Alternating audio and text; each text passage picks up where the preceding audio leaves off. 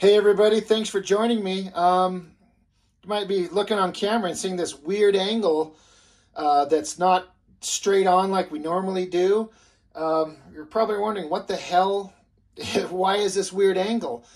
I don't know how many of you have maybe been aware of this book, X-Men, XXL, Jim Lee.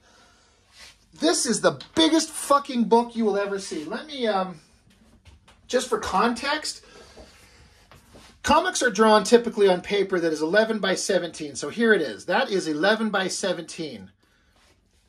And a comic book itself, here's a regular comic book right here.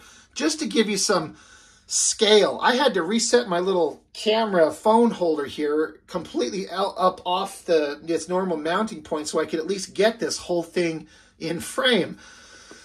So regular size comic book, I mean, it's like 4 of them put together, basically. Like, let me see. Yeah, right? Take 4 comics and then put them side by side, and that's how big we're talking right here. I saw somebody else mention this online, and I found a place that had it for a pretty good price. Had it for about a year and a half now. I wish I could remember exactly how much I paid. It was something like 50 bucks. Not a huge amount. It is so fucking huge. Look at this thing. But it's basically all the issues of Uncanny X-Men and the X-Men series that Jim Lee did, just in this massive format. So it is huge. I mean, that's just my damn hand here, right? Like, look how big this is. I know I've gone over the size, but it's pretty freaking awesome, though it's not. The problem is that when you got a book this big, where the hell do you keep it? Where the hell do you store it? You know, it's basically a table, it feels like. It's so goddamn big, but I had to get it. And I'm not mad that I did, though if I could be given the choice, I'd rather have the Jim Lee Artist Edition, which is not as big as this, but it's a bunch of his black and white artwork from these books. That would be much more interesting. And, you know, I dwell on some of these pages a little bit more, but since it's such a weird angle, it's not really like the best way to view it. You can't really see it that well. I just thought I'd kind of showcase it here. And another problem with the book is because it's so big, at close inspection, the artwork starts to get pixelated. I don't know what resolution they were able to get their original reproductions of this artwork from, but there's several places where when you're looking at it up close, it's really pixelated. Not really, but enough that you notice, and it kind of ruins the experience a little bit. So what's the point of making a giant fucking book like this when it's not the best possible reproduction? Maybe it is. Maybe this is the best they could do. Because it's not like you're taking, normally you do original artwork on that 11 by 17 board, and then you're reducing it. But this is taking that artwork and making it bigger. So unless you have really high resolution scans of the original artwork, you know, it's kind of a pain in the ass. I get it. But it's just kind of a fun little unique artifact that's out there in the world. If you like all these old Jim Lee comics, this is some of the best stuff that he did. Got the covers in there. It's just so huge. This is some of my earliest memories of X-Men, was all this stuff. It is really good. I'm going to have to go over these issues. I've got several of them in their regular comic book size that we'll have to go over. You know, let's keep flipping. This is a big ass book because, like, you can see how thick it is. Like, there's a lot of material in this thing. So there's a lot to look at. Again, I wish I could have a better angle on it, but I couldn't find a way to showcase it better. But it's such a big canvas. It's so crazy. I'll set this. It takes up almost my entire drawing table here. There's not much surface area left. It's so huge. And I usually just have it sitting on the floor next to my table over here, and I'll refer to it sometimes. And excuse me. And it's always fun to go through, especially seeing it this big size, but And it doesn't really show you very well here, but like I said, a lot of times the artwork kind of loses some of its finesse because it's being blown up and you're losing a lot. But it's good stuff. It's a fun little thing to have, especially to see Jim Lee's artwork blown up. I've talked about this before, I believe. Either I did or I meant to. We're taking these old comics when they were on newsprint, and the way the colors looked on newsprint, they looked perfect. But when you try to reproduce them on this big, nice, modern, glossy paper and take those basic flat colors and put them on this glossy paper, it doesn't look as good. It looked better on newsprint. It just kind of loses some of its charm and its appeal. And that's unfortunate. I did a review on this Uncanny X-Men number 269. Rogue in the Savage Land. This has become, well, actually now it's my second most highest viewed video. My video of Cyberforce from like 3 days ago is now my most highest viewed video at 600 views. But this is right behind it. People liked watching the Jim Lee Rogue video, and when you take that comic, you can blow up, you know, Rogue dropping out. She's naked. I mean, that's a great comic to blow up to big full size. So we did a whole page-by-page walkthrough on this comic right here. And we'll stop at the pages that are more interesting than some of the others, like, you know, Rogue when she's in the Savage Land. That's fun. And one of the best images of Magneto by Jim Lee ever. That right there. It looks great. I also like that they threw in some scans of the original black and white artwork. What sucks is they're really small. I mean, they're roughly comic book size. In fact, even smaller than a comic book by just barely. It's, you know, I'd like to see these blown up, but I guess that's what those artist editions are for. So what am I pissing and moaning about? But yeah, this is all just like classic stuff. We've all seen this. It's great artwork by Jim Lee. Trying to just get through it, because if it's hard to see, you know, there's no sense in dwelling too long on too much of this.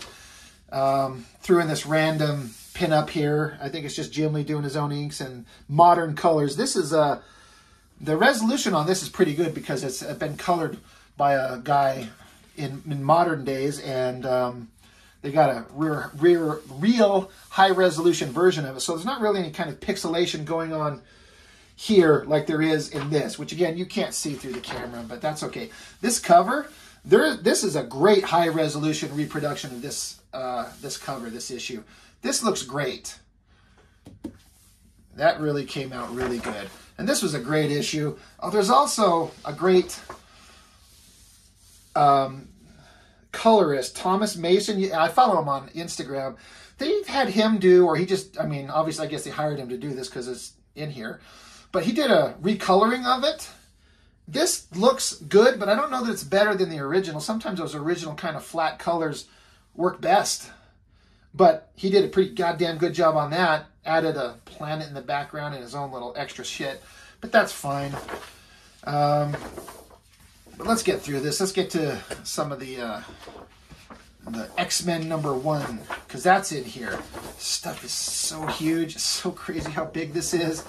I mean, look how big these characters are. They're huge. Yeah, it's one thing to take a splash page and then have them just be this massive. All classic Uncanny X-Men stuff. That's Wolverine gutting Professor X, except it's not Professor X, it's an alien, but he knew. Yeah.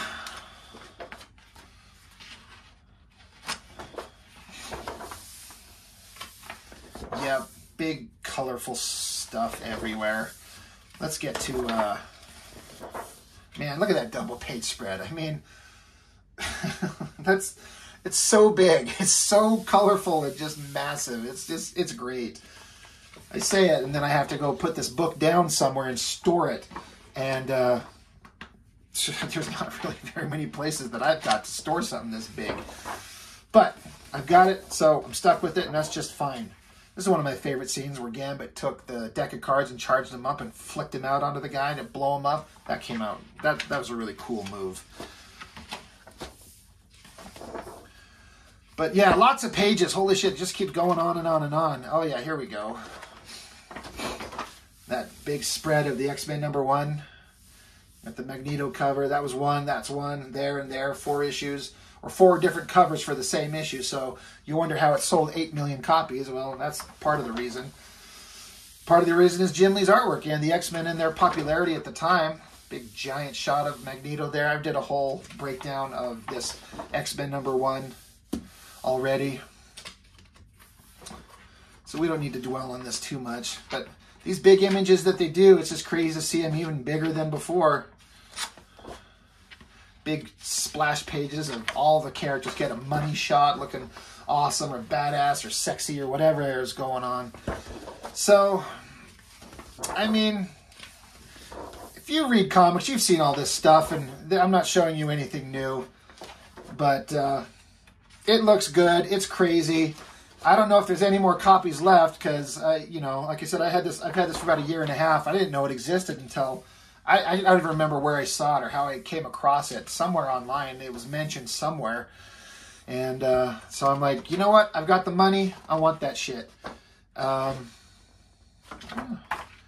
different pinups are in the backs of the book. The big fold out in the special edition. They threw it all in here. That giant head on Magneto right there. Good times. Ah, it's so colorful, and it's just awesome to see it this big. You know, that's pretty badass. I don't look through this too often, and some pages I haven't paid too much attention to, so I'm looking at some of these. I'm like, oh yeah, I forgot how cool this was. But let's keep tearing through it, right? You have the first 3 issues, the final issue. I think it's everything that Jim Lee did with Chris Claremont is basically what's collected into here, if I understand correctly, because this issue 3 of X-Men is not the last issue that Jim Lee did, but it is the last one that he did with Chris Claremont. So, well, we all know what goes on here. We've all read this. We know how this goes, right? The X-Men are obviously going to end up triumphant. Magneto dies for the 100th time. But yeah, we're basically at the end. Next, Omega Red. Everyone thought they cared, and then we all realized that we didn't care. More pinups thrown in there. What else is in here? Oh yeah, more reproductions of the original artwork. These are cool, except they're so goddamn small. I want these big. The covers, the layouts for the 4-tiered page that he did. Some variations on them. Sketches are in the back of that X-Men #1. Just on some stuff I'd never seen. I'd never seen these things when I first got it. So, but there it is. So yeah, oh god, so heavy. Ugh, boom.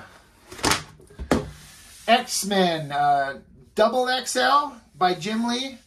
God, I wonder if it has a price point on it. Oh yeah, it was listed for $100. Like, that's printed on the book. I absolutely did not pay $100 for this. It is $50 or $60 or something like that. I wonder if they were just trying to move through some of their product. But I got one, and it's a giant-ass book, but it's fun. So I just thought I'd show that off. I've been pondering forever how I should do this, and this is the best I could come up with. So that's what I've got. So anyway, thanks for checking it out. Is this something you think you would actually want if you're a fan of artwork and Jim Lee's work? Like this giant-ass book like this? I mean, it's so thick. It's so heavy, and my poor little drawing table here can barely contain it. So that was a fun one. So anyway, thanks for joining me on this one, and we will see you on the next one.